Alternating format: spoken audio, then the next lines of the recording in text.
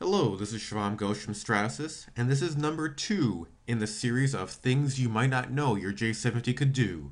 Today, cross-platform color matching. And because I've tasted one of their products every single day since I was 12, let's try and print Pepsi Blue. What you'll need is some exact color you're trying to match, a secret file and a secret URL from Stratasys with links to both in the description of this video, some color manipulation software, in this case we're going to use Photoshop, and a 3D color printer. In this case we're going to use a Stratasys J750. So let's talk about defining the color I want to print. I googled what color is Pepsi Blue and I found a website called schemecolor.com which showed me this is the color blue I want. What is that color exactly? This website says it's 1B52A2. And to understand what that means, we have to make a little diversion into how color is defined. There's two main ways colors are defined, RGB and CMYK. RGB stands for red, green, blue, and it's mainly the amount of electricity you're giving to different diodes, red diodes, green diodes, and blue diodes, how much power you're giving them to determine how bright they are, so they can make colors on electronic devices. RGB is mainly for electronic devices. On the other hand, CMYK stands for cyan, magenta, yellow, and for some reason the K from black, and it specifically is related to inks. Typically, these are inks that are used to apply for printing, 2D paper printing, physical objects. Why do we care about RGB versus CMYK? Well, let's talk about every color the human eye can see.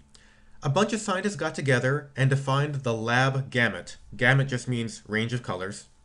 And this is every color it's possible for the human eye to see.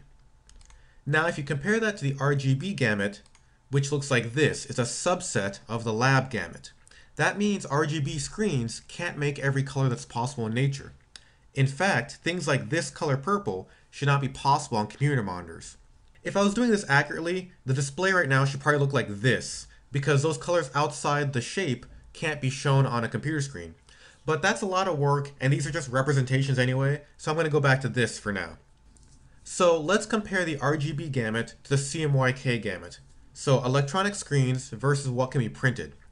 And you can see they're not exactly the same.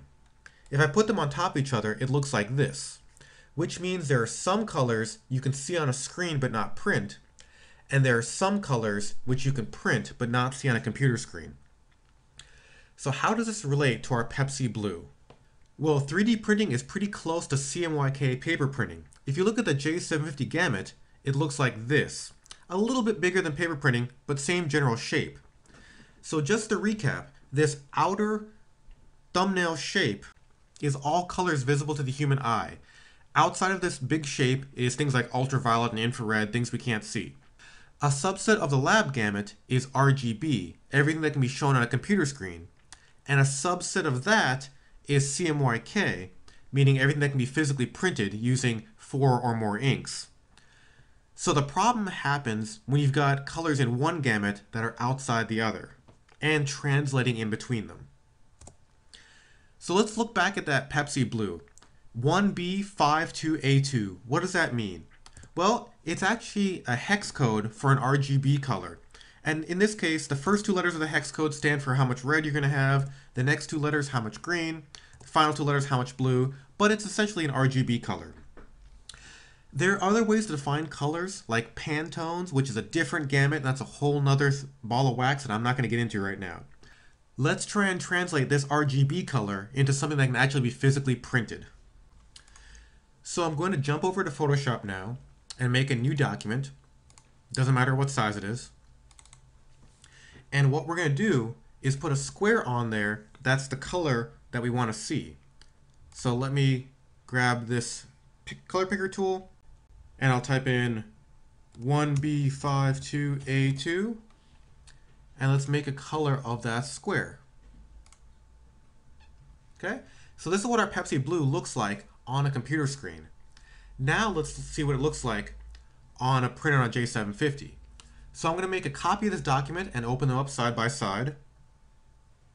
So now I've got my two colors side by side, but they're still both defined in the RGB gamut. And if you look at the very top of each screen, you'll see they're both defined in the RGB gamut. This is where our first secret file comes into play. It's a .icc file that contains the J750 gamut. So if you download it from the link in this description and you double click on this file, it'll upload to your computer. And the way you check to see is if you go into Windows Color Management, you'll see a Stratasys J750 Vivid choice there. This means this color profile can be used by programs like Photoshop or even SolidWorks or other programs to show you the color gamut. So we're going to go to Proof Setup at the top, Custom, and change one of our sides to the Stratasys J750. Okay, let's grab this one, View, Proof Setup, and we'll change it to Custom J750. Okay, and you can see already the colors are slightly different. So on the left-hand side is what the original color 1B52A2 looks like on a RGB screen. On the right-hand side is how it would print out on a physical 3D thing. So our job now is to change the color on the right-hand side until it matches the one on the left.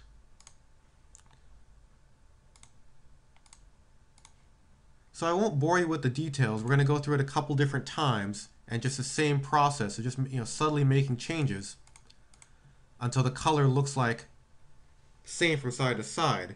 And what we end up with is this, when the colors are pretty well matched. Here they are side by side.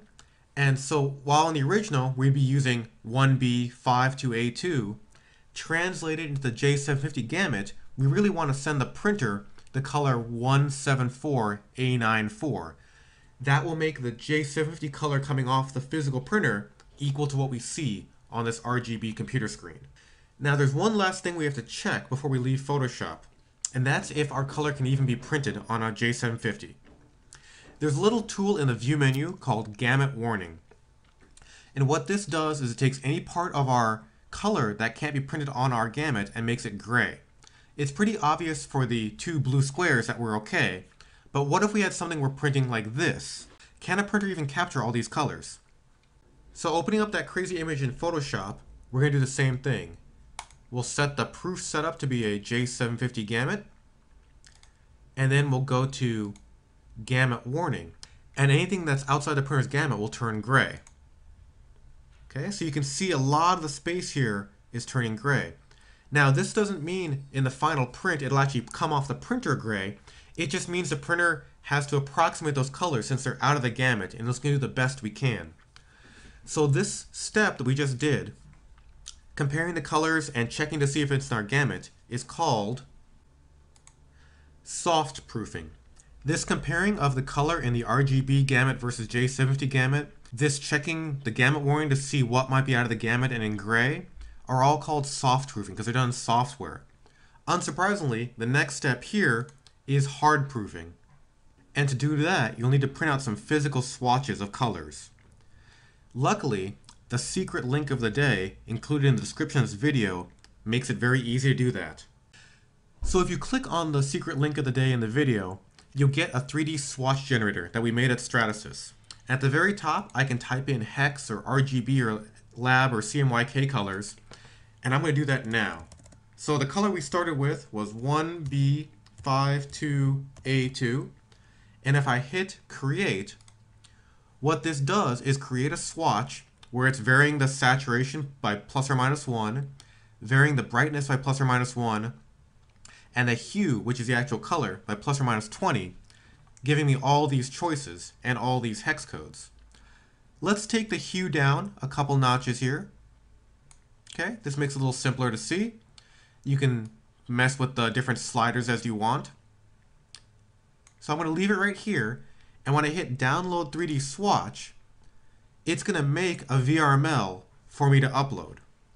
So here's that VRML it made for me, and opening that up on GrabCAD print, I can see it stretches almost exactly the length of the width of a J750.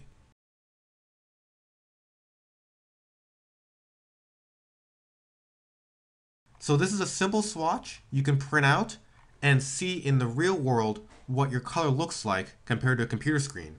And the best part is it only takes 28 minutes to print in high mix mode. So in under a half an hour, you can get this swatch printed out. Having a physical swatch printout is key to hard proofing because color changes based on lighting conditions, based on surface finish, even based on the person looking at it. So now with this physical swatch printout, you can take it to your customer and with their own eyes they can say, is it better here or is it better here? And they can see under their own lighting conditions what the colors might look like coming off the printer so they can match it perfectly. Just to recap hard proofing, you're going to that secret website Stratasys gave you in the link to this video. You're going to enter your target color in the top left and hit create on the right. And then what you'll get is a download swatch button where you can make a VRML to print on your own printer. We've done a lot of steps in this video, so let's recap them here so you can do the same on your own. The place you start is by defining the actual color the customer wants with an RGB, CMYK, Pantone, or hex code. You can't just say, I want it to be green. So we started with a very specific hex code. The next thing you do is using that secret file we're going to give you, translate that color into your printer's gamut. Is this color inside your gamut? So a check like with those butterflies we did. If the colors are way too far out of your gamut, you might want to explain to the customer that RGB and CMYK are different. You can have a color in one that you can't see in the other, and maybe go back to the beginning and redefine the actual color you want to print. If your soft proofing succeeds, if the colors are pretty much inside your gamut, now you can adjust them in Photoshop until your RGB output matches your J750 output. So that's what we did with those two swatches. Then use the secret link of the day to print that swatch for your own printer. Finally, you have to check here, does the customer agree that this physical swatch you printed matches their original object? If it's yes, then your hard proofing has succeeded and you can proceed to the final print using that color. If it's no, you have to do some iteration in Photoshop and with the swatches to try and get the exact right mix for the color the customer wants. You know what's inside your gamut, so all that's left is just iterating in Photoshop until you can find that right color. So enjoy your color matching. Good. All right.